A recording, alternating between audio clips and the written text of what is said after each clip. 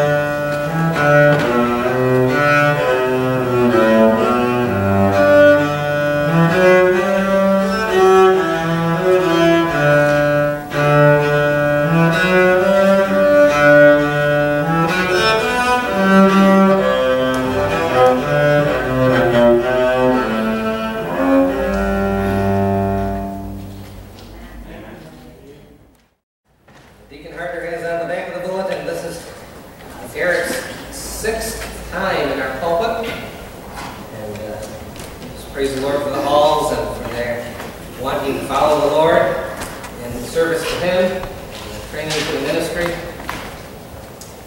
And so this morning, I welcome Garrett to the pulpit of the Village Baptist Church. Sometimes I feel it takes me longer to get settled the earpiece and does actually prepare the message. I think we're there. Before we get into it, it's actually really interesting. I actually explained it this way, but didn't say anything. Usually when Mr. Harder calls me, asks if there's any specific music I want. And actually, if you have your red hymnal book there, you'll turn it to 466. That's actually what I was going to open with today.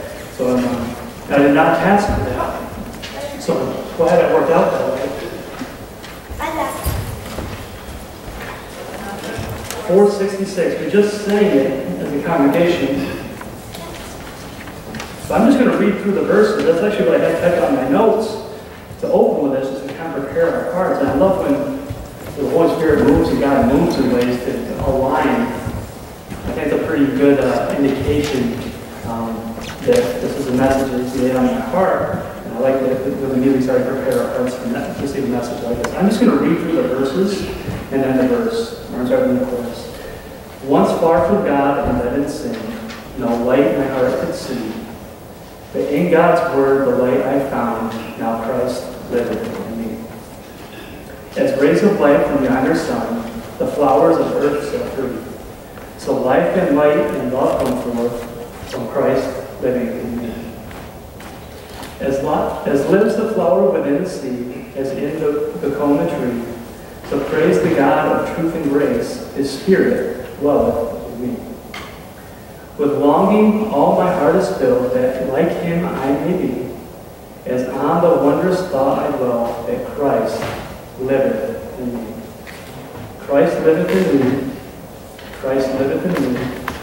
Oh, what a salvation this, that Christ liveth in me. I love that song, and it lends itself very well to the title of the message. You'll notice that I read it, I did not sing it.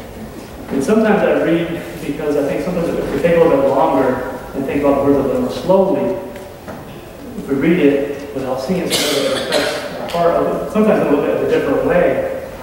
But truthfully, I don't sing because we're going out to lunch after this, and now we're reading it afterwards.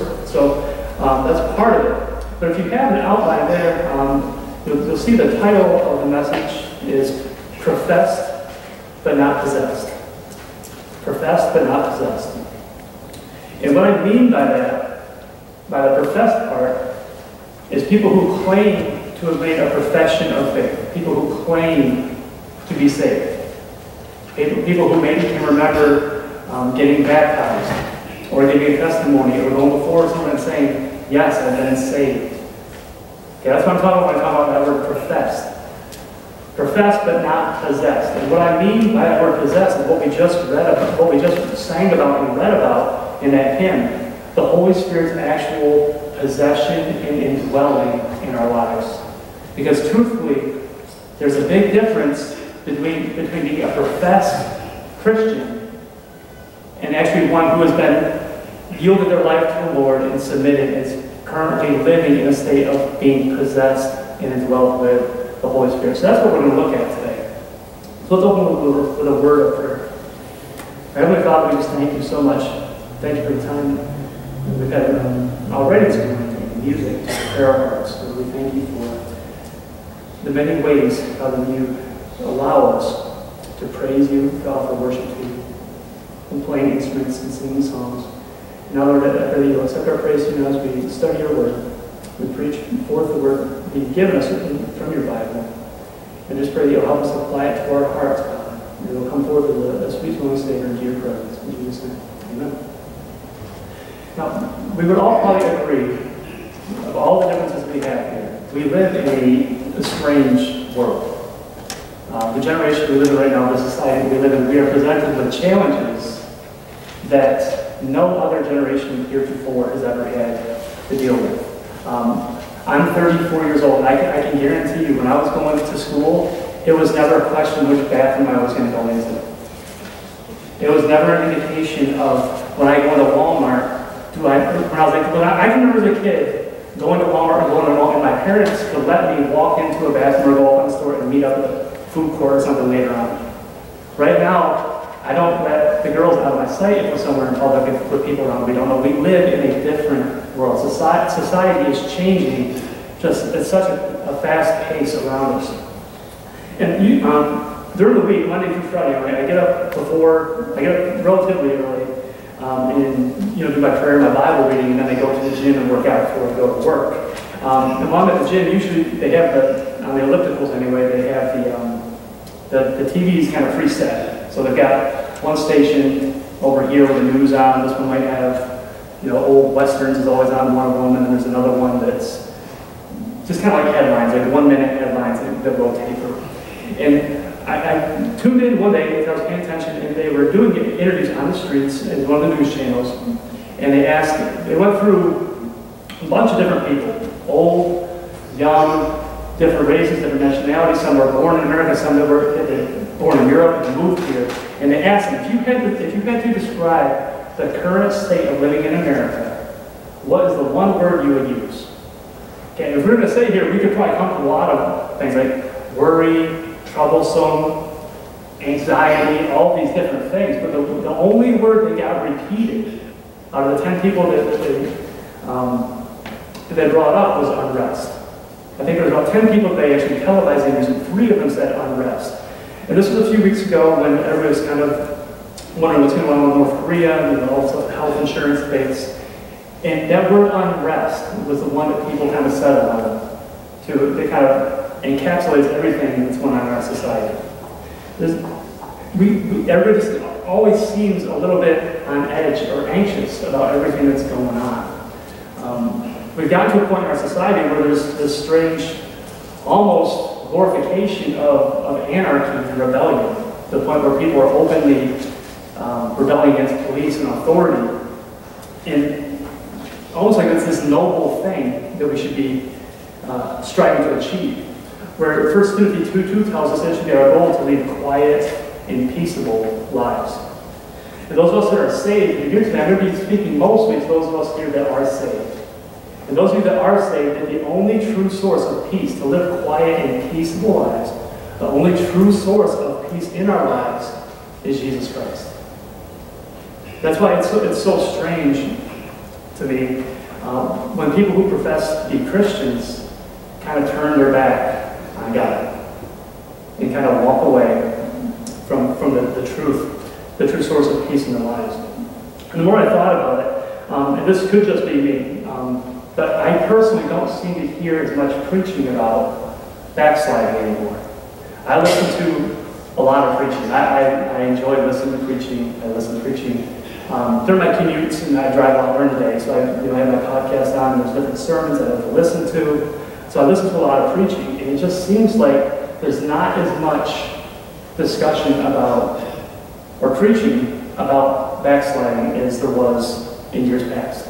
I can remember being a little boy growing up in my grandfather's church.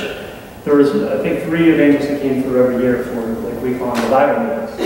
And when they came through, you knew that at some point during the week they were going to hit on backsliding, get your heart right with God. That's just how it was. And like I said, it could just be, it's very possible it's just me.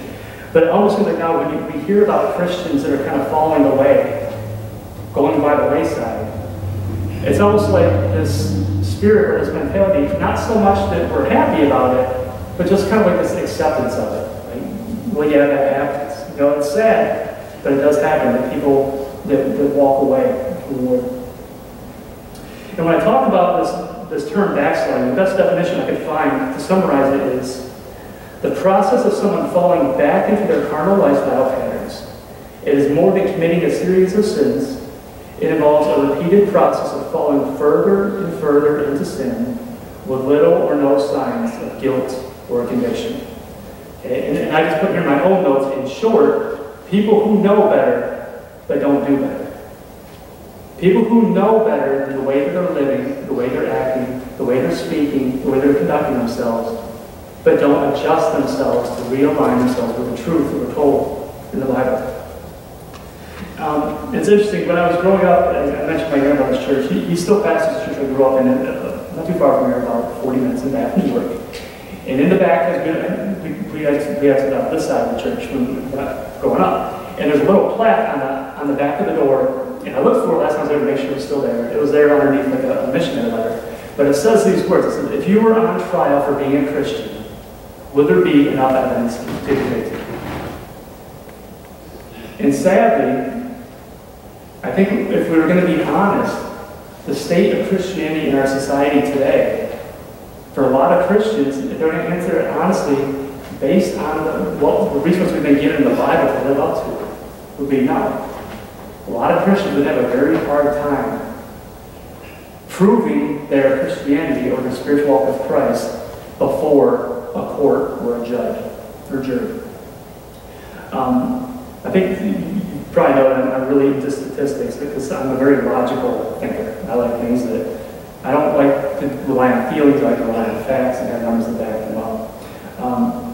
And so much so that the most trusted sources for doing studies or evaluations of churches and things along that line have actually echoed this sentiment, that so much so that it used to be when they would do a study that they would include studies of regular attendees. It used to be someone who attended church at least once a week. That's what they consider a regular attendee.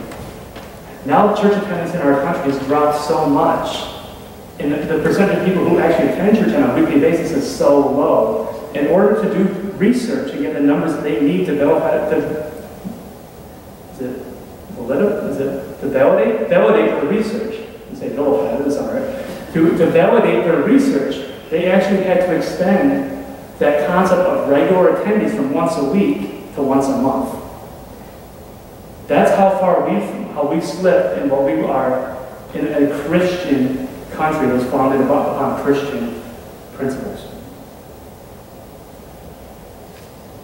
1 Peter 2:9 says it calls us to be a peculiar people. Okay, when I say that, it doesn't mean that we have to go out of our way to be weird. Okay? I won't ask for a show of hands, but has anybody here ever met some weird Christians? Yeah, I know I have. You kind of close your eyes and pretend you're praying whenever they come over. Is that better? Yeah. Yeah, I was saying, if you've ever heard, or if you've ever been in touch with any weird Christians, people that kind of claim to be saved, but they're just a little out there with their thoughts. I said, you see them coming, you kind of close your eyes and you're praying, so you don't have to talk to them type thing. There's some weird thoughts. But when it calls us in 1 Peter 2:9 to be a peculiar people, it doesn't mean that we have to go out of our way to be weird. All it means is that we're peculiar, is if we're really saved, that's going to be evident in the way that we live our lives, the way that we conduct ourselves. The Holy Spirit will help us convict us and change things in our lives that aren't supposed to be there. And if we're trying to live for the Lord, people will notice. You don't have to wear a sign that says, caution, Christian approaching. That's not how our lives need to be. It should come through in the way that we live our lives. But there's a problem, a big problem, if nobody outside your church or your family knows that you're saved. If the people you go to school with, the people you work with, the people you interact with on a daily basis, if they didn't know your spiritual background, there's a problem with your spiritual walk if they can't look at your life and tell there's something different about it. We got to change some things. There's a quote that I like that goes along with this by Octavius Winslow that says, if there is one consideration more humbling than any other to a spiritually minded believer, it is that after all God has done for him, after all the rich displays of his grace, the patience and tenderness of his instructions, the repeated discipline of his covenant, the tokens of love received, and the lessons of experience learned, there should still exist in the heart a principle, the tendency, which is to secret, perpetual, and alarming departure from God. And those stats I mentioned earlier, how what we considered regular attendees has gone from once a week to once a month in less than 20 years. They've changed that from a statistical standpoint for their studies. That's changed in the past 17 to 18 years that they've made that change. So we all kind of know people like this. Maybe people that you grew up with. I think of people that maybe you even got saved around the same time in life. People who grew up, seemed to love the Lord. People who learned memory verses. People who saw God answer prayer in their lives. Saw God heal people they love. Saw God intervene in their job situations and relationships. People who saw God intervene in their life in so many ways, and then hit the doors in the back to rarely, if ever, come back in. So that's why I entitled this message, Profess But Not Possessed. Okay, what we're talking about is people who profess to have been saved, but are not living their lives in subjection to God's calling on their life. People who claim to have been saved, but there's no evidence to those outside the church or their family of the Holy Spirit's actual indwelling in their heart. Okay, so we're going to get right into it. If you look at the first point on your outline, it says that, the first point should say, it's more about your deeds than your dialogue. It's more about your deeds than your dialogue. The first verse, we actually went over already in response to reading. I'll read that really quickly. Titus 1:16 says, they profess that they know God, but in works they deny Him, being abominable and disobedient, and unto every good work reprobate. Okay, so here's people that they profess to know God. They profess to be Christians, but in works they deny Him.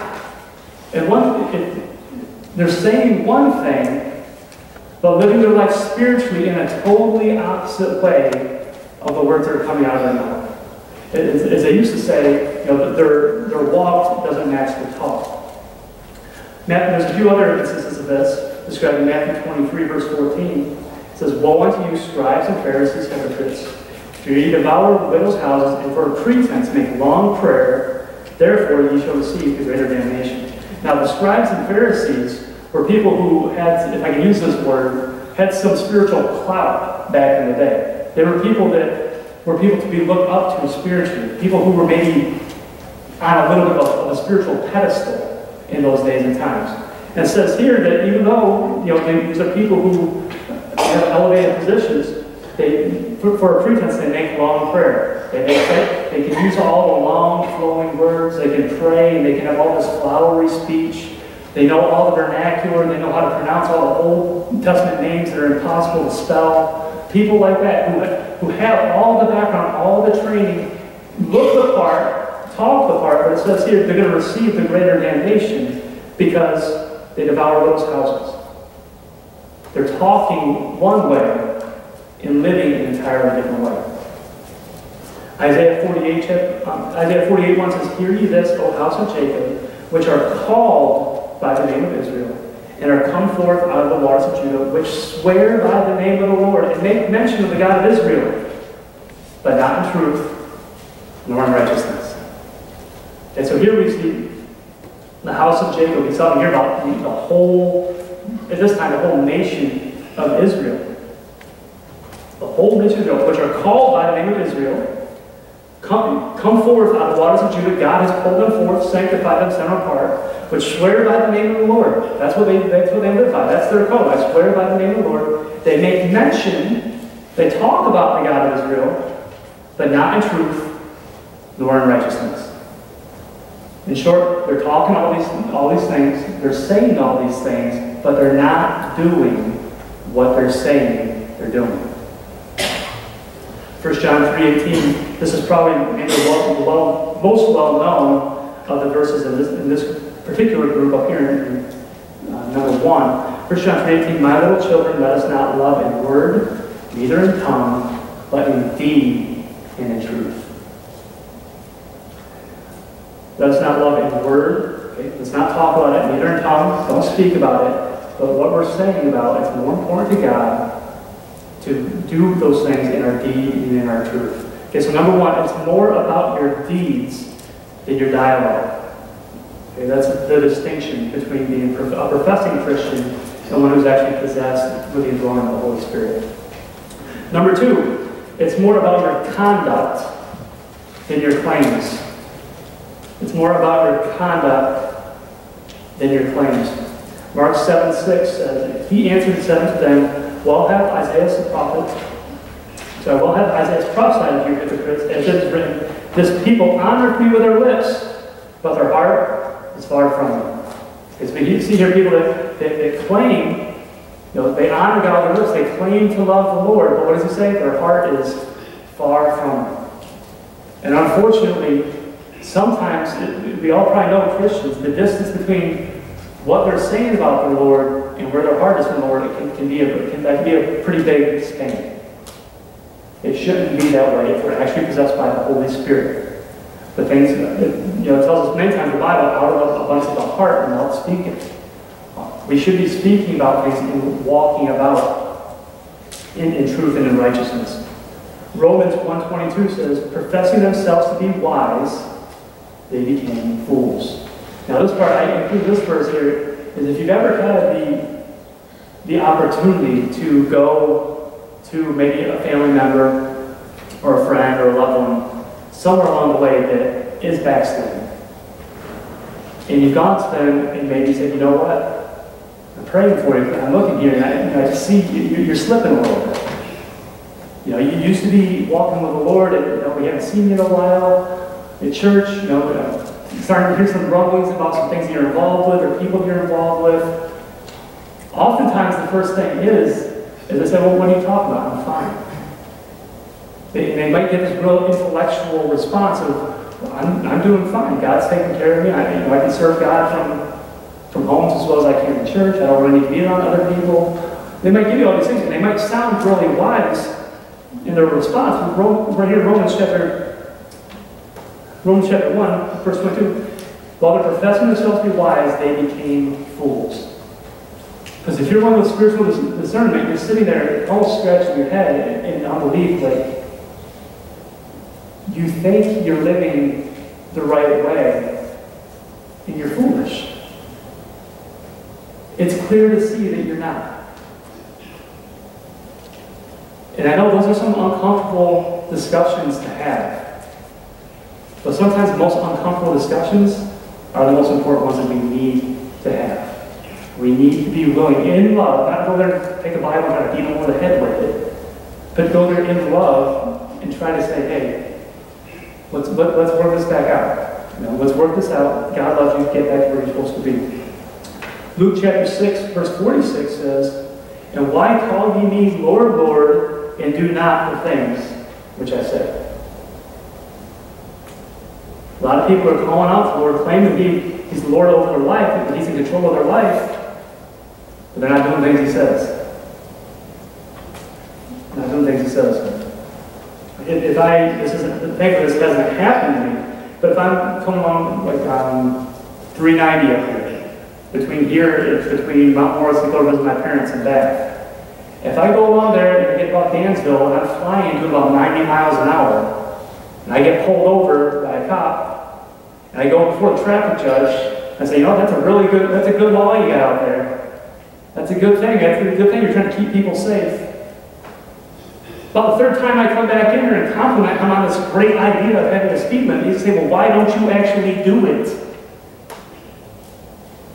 And sometimes I think God is looking at us the same way, like, why are you calling me Lord? Why are you acting like you're going to give me the title of being the person in charge of your life when you're living however you want to live? And spiritually, we can get to the point where it's easier for us to say the right words than it actually is to get our heart right with God and live the right way. At some point, that judge is going to look at you and say, I'm glad you like the law, but how about doing it? How about keeping it? It's the same thing if we tell God, God, I love you over and over again. In the New Testament, how many times does it say, if you love me, do what? Keep my commandments. There's a qualifier. If you love me. If you really love me, keep my commandments. I will have you turn, if you will, to Matthew chapter 7. Matthew chapter 7, we're going to start just a few verses. Verse 21. Very, very, very well-known passage of Scripture.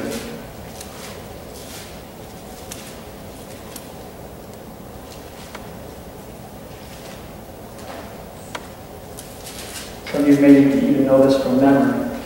But we're going to read it. Matthew chapter 7, we're going to start in verse 21, and we'll just read through verse 23. says very clearly here, not everyone that saith unto me, Lord, Lord, shall enter into the kingdom of heaven, but he that doeth the will of my Father which is in heaven. Many will say to me in that day, Lord, Lord, have we not prophesied in thy name? And in thy name have cast out devils, and in thy name done many wonderful works. And then will I profess unto them, I never knew you. Depart from me, ye that work iniquity. Now, raise your hand if you've heard that passage of Scripture before. Obviously, it's very well known. Now, that's a pretty serious passage of Scripture. But if I had to pick out one word here that I would go that goes beyond serious into the scary zone, if I can say, if you look at verse 22, the first word of the verse of verse 22, the first word says, many will say to me in that day. It doesn't say, there's going to be a few of you that are claiming to be Lord. There's going to be a few of you guys that aren't really saved. It doesn't say, there's about half of you that are going to be saved that are calling me Lord, and half of you that call me Lord that aren't really saved. It doesn't say 25%. It says many. Many will say to me in that day, Lord, Lord, have we not prophesied in thy name? He's going to say, depart from me, I never knew you. Now, if we can take it and apply it to our world today, I think it's safe to say there are a lot of people, if it says, many will say in that day, Lord, Lord, there's a lot of people right now who are calling Lord, Lord, Lord, whose hearts are so far from them. There's a lot of people calling God their Savior who've never been saved. Now I'm going to try to paraphrase this and try to apply it to some of the things in our own lives. Many will say to me in that day, Lord, Lord, have we not prophesied in thy name? Okay, have we not preached? Lord, I've preached. I've taught Sunday school classes. I've taught VBS. In thy name we've cast out devils. Well, we don't cast out devils anymore. We'll skip that part. And in thy name done many wonderful works.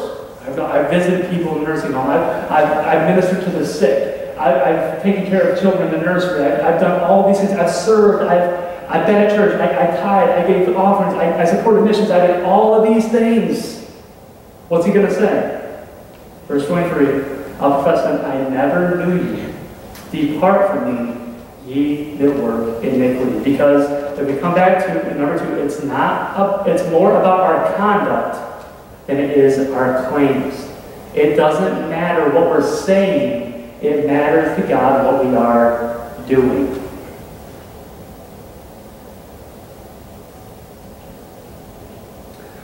Number 3, on the outline, number 3 is it's more about actuality. It's more about actuality, right, than appearance. It's more about actuality than appearance. Proverbs 26:23 says, burning lips and a wicked heart are like a potsherd covered with silver dross. Now, if you know anything about pots and pottery, it's actually a very interesting picture and word study. If you ever get the opportunity you want to do that, I would encourage you to do so. It's very interesting. The types of pots in the Bible, they have specific purposes.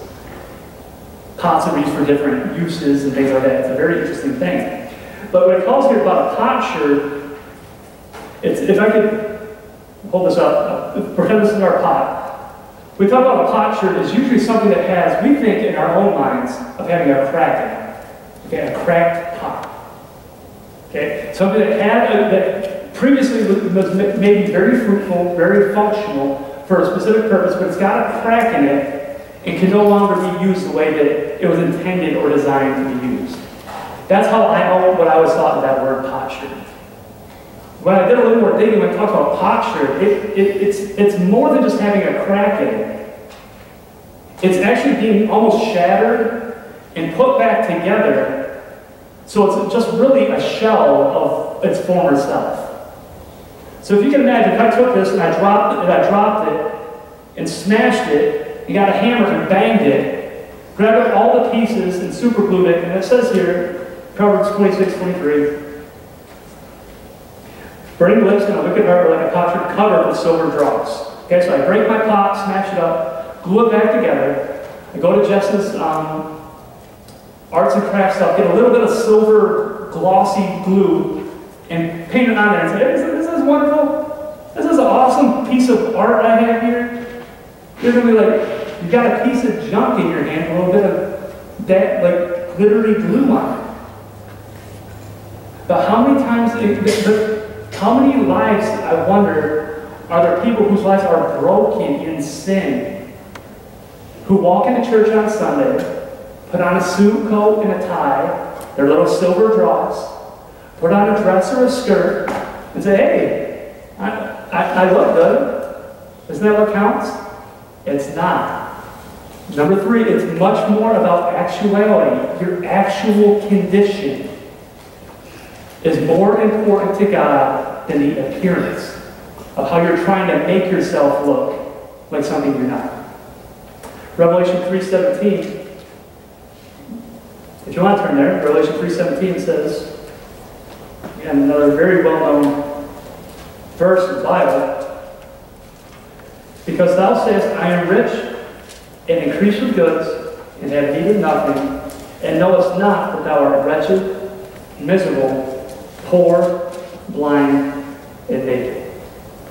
Now, I guess it's probably been a few months, but I think of this verse because my cousin is a pastor in Tennessee, and he told me a story about they do their witnessing in their visitation on Saturdays, and they went to this guy's house who had fallen into some really, I mean, all sin is bad. He got himself in some trouble, so much so that his wife and his kids left with the kids and left.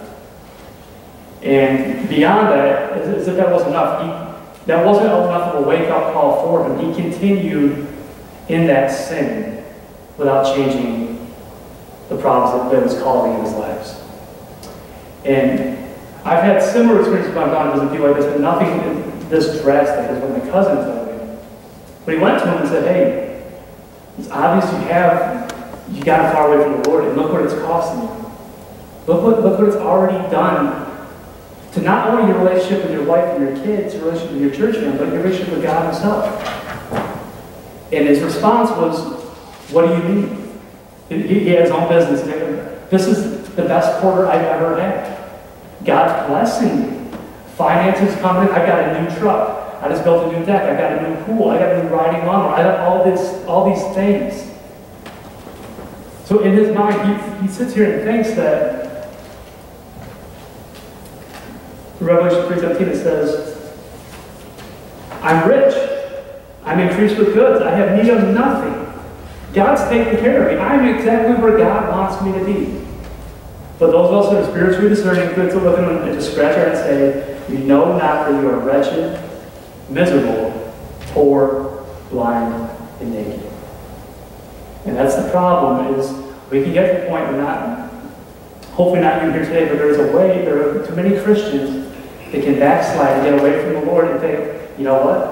I've got money in the bank. I've got food in the fridge. I've got, God's taking care of me. I must be all right with God. Must be my spiritual walk is acceptable in His sight. And it's not. Roman numeral number 4. It's more about heeding, H-E-E-D-I-N-G, heeding, than it is hearing.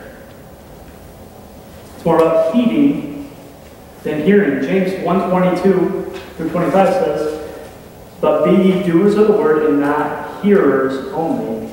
And the part that comes after that is deceiving your own selves. Be ye doers of the word, not hearers only, deceiving. The part here that ties in is deceiving your own selves. It makes it very clear, you're not fooling anybody else. You're not fooling the other people that you're walking around pretending that everything's okay when it's not. And you're absolutely not deceiving God. For if any be a hearer of the word and not a doer, he's like a man beholding his natural face in glass. For he beholdeth himself, goeth his way, and straightway forgetteth what manner of man he was. But whoso looketh into the perfect law of liberty, continueth therein, he being not a forgetful hearer, but a doer of his work, this man shall be blessed in his deed. Okay? Another example of it being more about heeding than hearing is in Ezekiel chapter 33.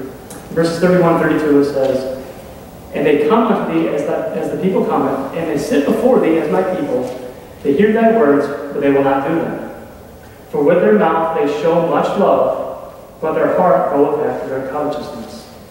And lo, thou art unto them as a very lovely song, as one that hath a pleasant voice, and can play well on an instrument, for they hear thy words, but they do them not." Now, if you've ever had the opportunity to go visit somebody or provide just some one-on-one counsel with someone, this is often the type of reaction you get.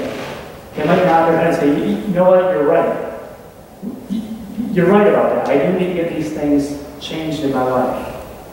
Yeah, I appreciate you coming by. Thanks for stopping by. Thanks for taking the time." It says here, you're unto them as a lovely song and one that has a pleasant voice.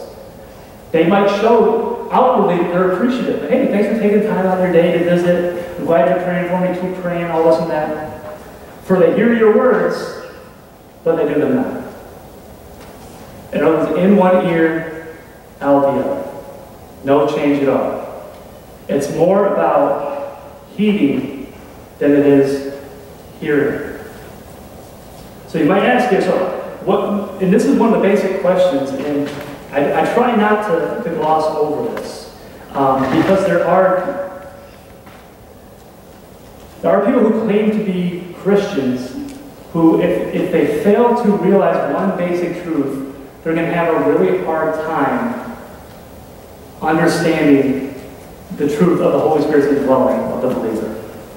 And that one truth that a lot of people don't really understand is that the Holy Spirit is a person. He's the third person of the Trinity, of the Godhead. God the Father, God the Son, and God the Holy Spirit. Unfortunately, a lot of, if I can say this, popular preaching that people on the radio, people that are on a TV or television. There's a lot of preachers that are putting forth the notion that the Holy Spirit is really just the power of God's influence in lives without actually being an actual person. And until we make I see some heads down here, so I think everybody understands the Holy Spirit is an actual person. If you don't understand that, it's going to be really hard to grasp how He can actually dwell inside us. Okay, these verses here, I'll go through them quickly. 1 Corinthians 6:19, it says, "What do you mean the Holy Spirit dwells inside of you?" 1 Corinthians 6:19 says, "What? Know ye not that your body is the temple of the Holy Ghost, which is in you, which ye have of God, and ye are not your own?" 2 Corinthians 6:16 says, "And what agreement hath the temple of God with idols? For ye are the temple of the living God, as God has said, I will dwell in them and walk in them. I will be their God, and they shall be my people." Ezekiel 36:27 says, "And I will pour my spirit within you." Romans 8:9, "But ye are not of the flesh, but in the Spirit, if so be that the Spirit of God dwell in you." Romans 8:11, "But if the Spirit of him that raised up Jesus from the dead dwell in you, he that raised up Christ from the dead also shall quicken your mortal bodies by his Spirit that dwelleth in you." Romans 14:17, "Even the Spirit of truth, whom the world cannot receive, because it seeth him not, neither knoweth him, but ye know him, for he dwelleth with you, and shall be in you." Ephesians 2:21-22, "In whom all building fitly framed together groweth unto an holy temple in the Lord, in whom ye are also built together for an habitation of God through the Spirit." Okay, these verses make it very clear that once we become saved, the Holy Spirit lives inside of us. That's the indwelling. We are, if I use that word, we are possessed or indwelled by the Holy Spirit. And somebody who has never had the indwelling of the Holy Spirit is going to have a really hard time being saved. It's impossible. And the hard thing is, there's a lot of teachings, like I said, there's a lot of teachings about the Holy Spirit just kind of being this almost mystical presence that just shows up and does things, instead of actually being a person. And I would propose you're going to have a hard time trusting in a God that you don't know who He is. And unfortunately, I think the reason why we see a lot of people who claim to be Christians, they have no evidence of the Holy Spirit's indwelling in their heart, is because they've accepted God the Father, they've accepted God the Son, but they've never been taught that they need to accept the Holy Spirit as part of that Trinity as well.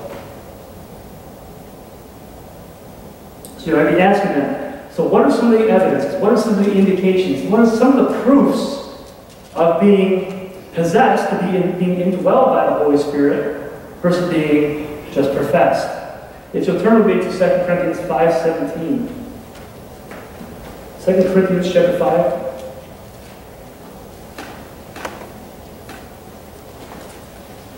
Verse 17 says, "Therefore, if any man be in Christ, he is a new creature. Old things are passed away. Behold, all things are become new." Okay, so the first, if you're there on Roman numeral number 1, letter A, it should be a new person. A new person. Okay, it says here, if you're in Christ, you are a new creature. I mentioned earlier that I go to the gym in the mornings, and I'm very much a creature of habit. I like to do my prayer time, I like to do my Bible time at the same time every day. I leave the house at the same time every day. I get to the gym at the same time every day. I don't get home at the same time every day, depending on... I work with preschoolers, so you never know how that time's going to go when you wake them up in the afternoon. So that can get skewed a little bit. But I like to have a schedule. I'm very much trying to be regimented. So when I go to the gym in the morning, if you go early in the morning, you kind of see the same group of people. And so you kind of get to know them a little bit. And there's this one guy I've been talking to for about maybe a year and a half or so. And he's a music director at another church in the area. And we got talking one day about, testimonies and how to get saved, all these types of things. And he told me his testimony. It was quite alarming because if you look at him now, you look at him, he's a nice guy, he's a respectable guy. And the things he was telling me, you look at him, I can't believe you were involved in those types of things. And he said, yeah, I used to be in the bars all the time. I was really heavily involved with drugs. Like I said, he's a music director, so in his prior life, he played in a lot of music in a lot of bars and did gigs and things like that. So, I got involved with running around with, women I wasn't married to and getting involved in things like that. I said, wow, that's amazing. It's an amazing testimony. God's working your life in such a way. And so when did you stop, with the drugs and the drinking, running around? I said, well, I stopped with the drugs, but he's like, I still drink. I still go to the same bars about, every week or so, Friday nights for happy hour. I'm sitting here thinking to myself, that's not a new creature. That's just a cleaned up version of the former thing. When you think of back in Genesis, when God is creating the earth and the animals, I firmly believe when God made a tiger, He made an actual tiger. He didn't just pick a cat and give him some extra food and say, listen, a tiger now. He made a new creature. One of the evidences of us being a new creature in Christ is it. Now, I gotta say that it is young. I gotta say about 4.5 years old. So I can't stand here and say, as a preschooler that I stopped watching certain cartoons or eating certain sugary cereals when I was 4. That's not what I'm saying. But those of you that got saved, if you got saved later in life as an adult, you should be a different person entirely than what you were before. So if there's people that claim to be saved, but still live the same way they did before they ever got saved, they might not have gotten it. The Bible makes it very clear that if you are in Christ, you are a new creature. A new creature. A new person is what we're calling it in letter A. 2 Corinthians 3:18. If you're there, just turn over a page. 2 Corinthians 3:18 says, "But we all, with open face, beholding as in a glass the glory of the Lord, are changed into the same image from glory to glory, even as by the Spirit of the Lord." If we are really saved, the Holy Spirit is working inside of our hearts to change us. To change us. Again, there's this other, like I said, there's some disturbing practices that are being brought forth in a lot of mainstream Christianity today, right? A lot of this come as you are, leave, a lot of those come as you are and leave as you are. You come in the same way, you leave in the same conditions. You don't get anything while you're there. And it's true that God will accept anybody. God will save anybody. But from the moment you get saved, for the rest of the day you got, He is trying to change you into His image. It's not just like you get saved once, get your fire insurance, and God's like, all right, that's all I wanted of you. You're saved. You're on your own. That's not how it's supposed to be. As soon as we get saved, from every step that we take, the rest of the way, God is trying to mold us and to make us to be more and more like Him. Now, number two, evidence of being possessed versus being professed. One is being a new person, and number two is new priorities. New priorities. If you'll turn over to Romans chapter 8,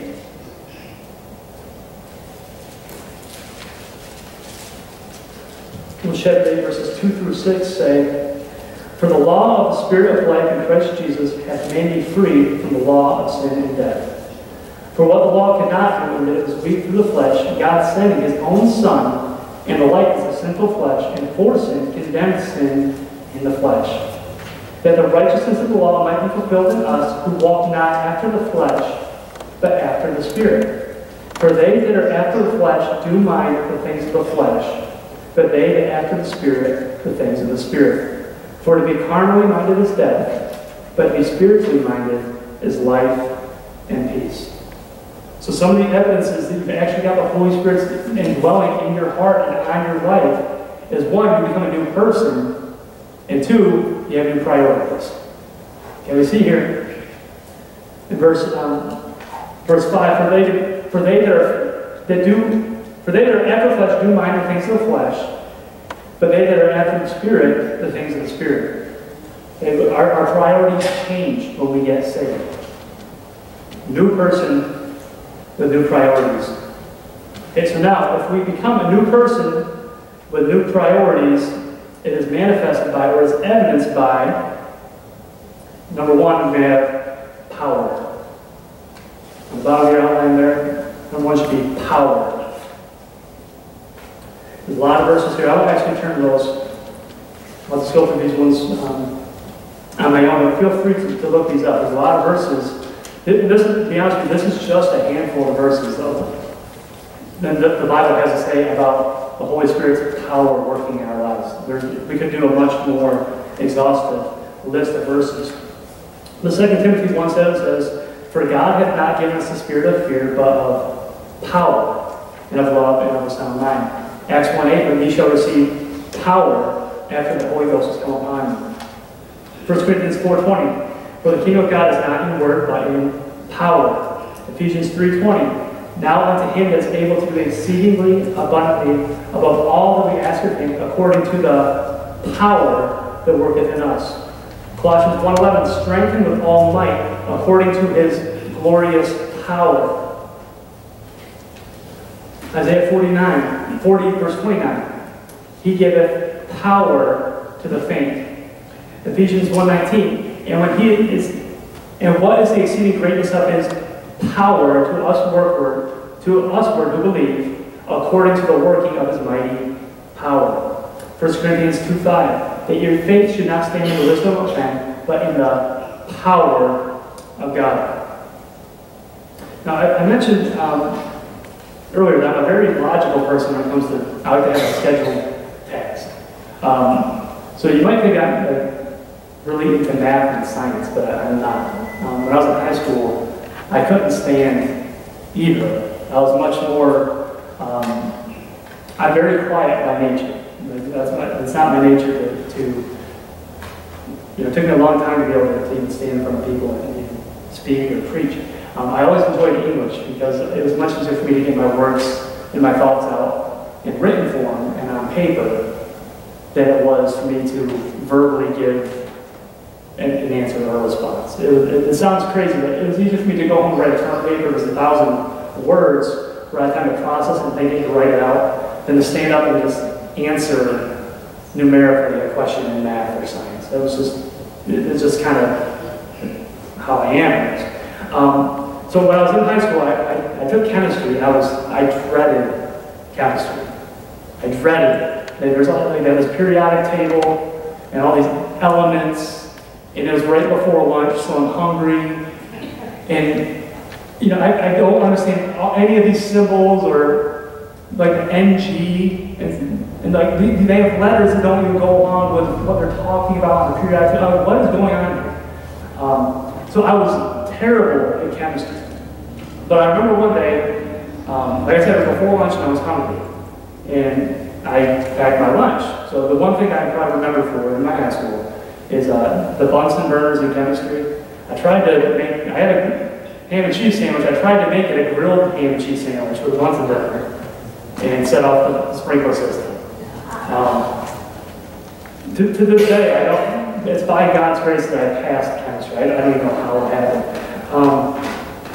But I remember one day, it was actually my friend's teacher. If you're from a small town, you know this, that they know your parents, they know your grandparents, they know your aunts and uncles. So if my mom went grocery shopping, it was nothing for my teacher to say, he's not getting in chemistry.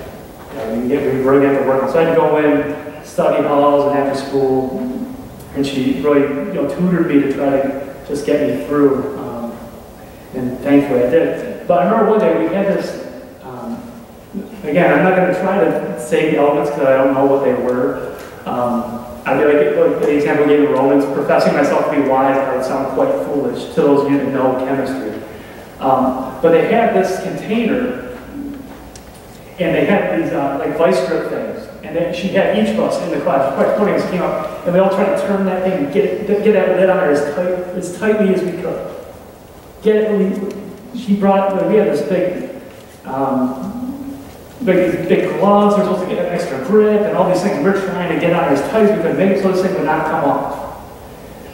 We had this big kind of column type of container, and she had something in it. I don't know what it was, like I said, I don't know what it was. Then she had a little container of something else. Again, we all came up, we took the period trying to screw it on as tight as we could, make sure it wasn't going to come off. And she had one little tiny hose. A tiny tube, like about the width or diameter of like a drinking straw. Okay, not a big hole, just a tiny little straw that connected from this little dinky container down to this big container that we had all gone up to. 20-some kids in the class were up there getting the thing on as tightly as we can.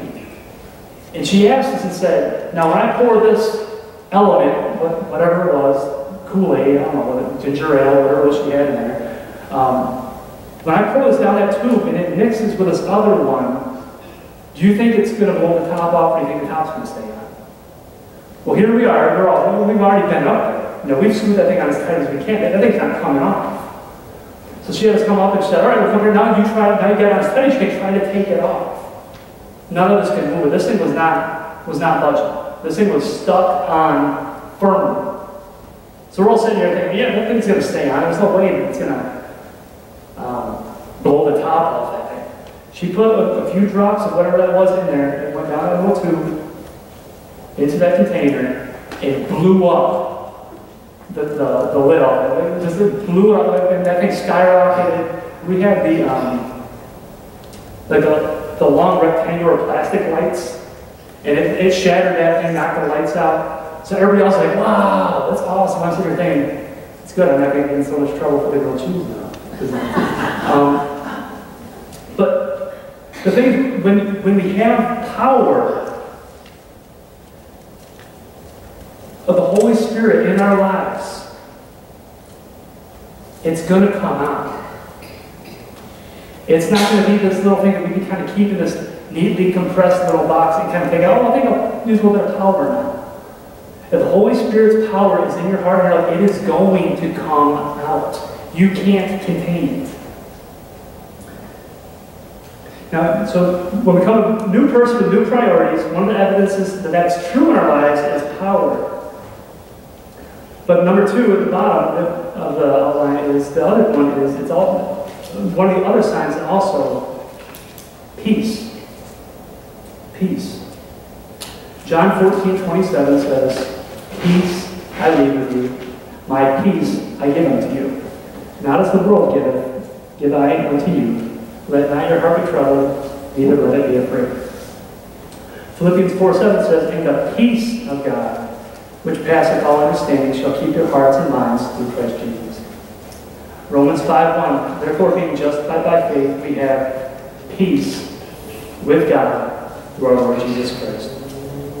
Romans 8:6 says, for to be carnally minded is death, but to be spiritually minded is life and peace.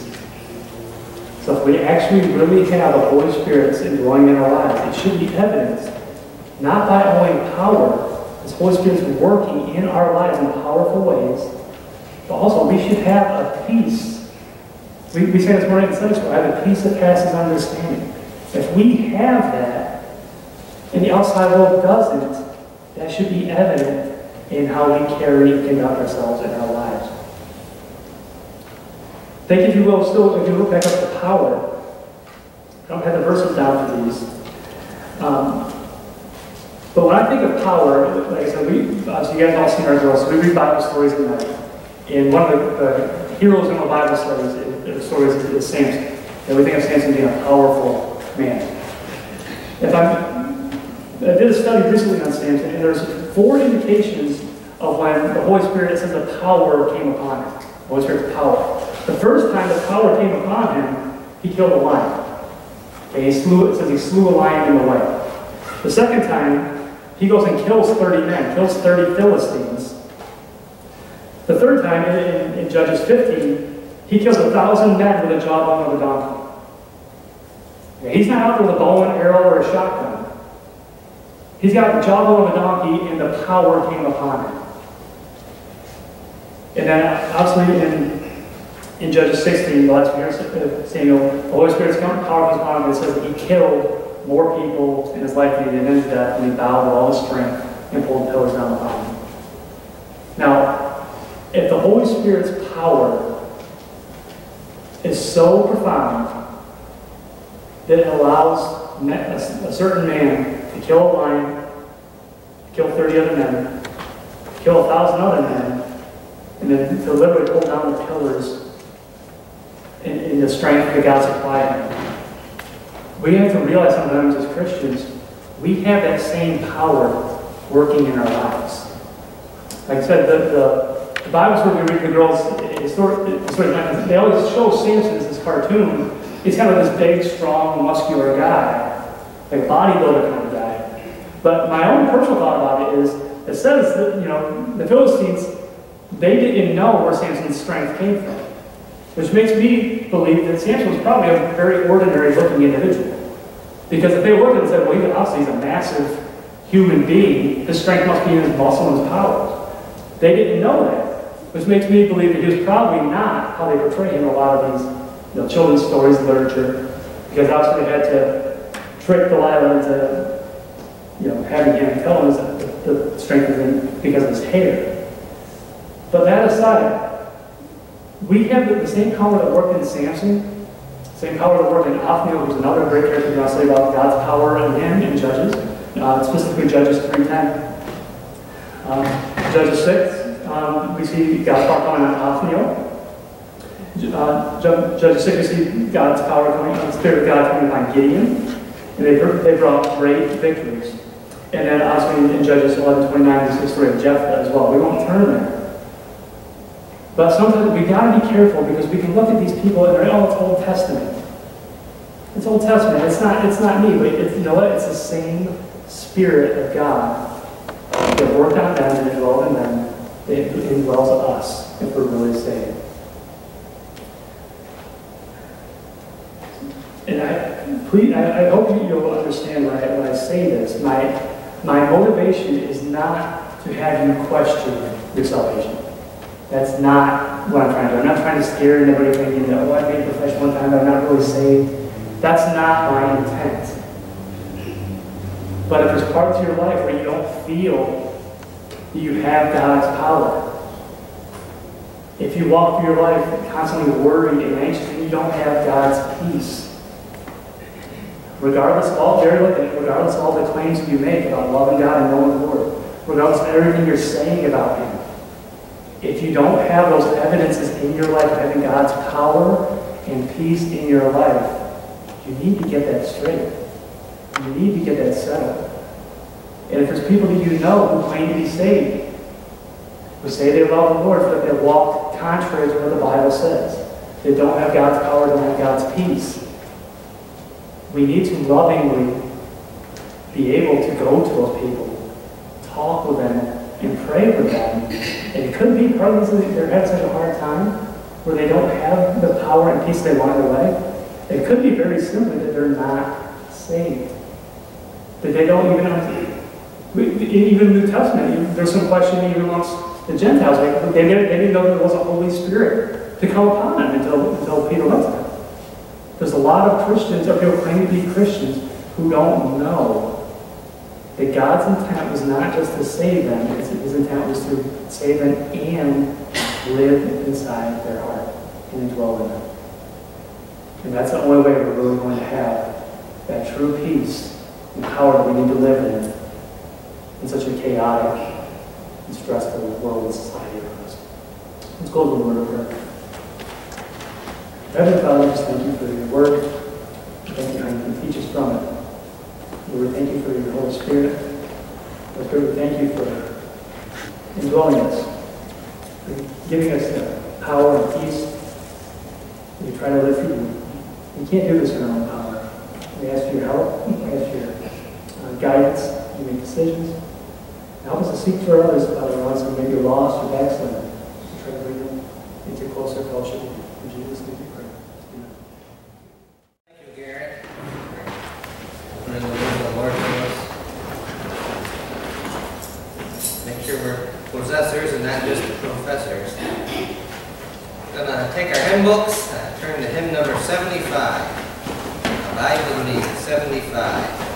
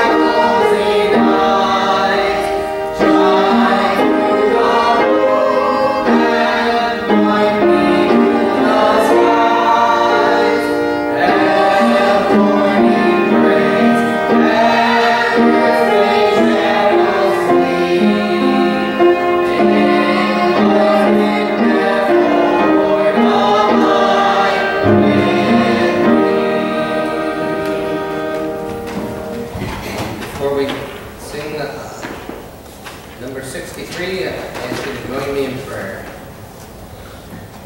Dear Father, it's truly been good to be in the house of the Lord this morning, to be with other believers.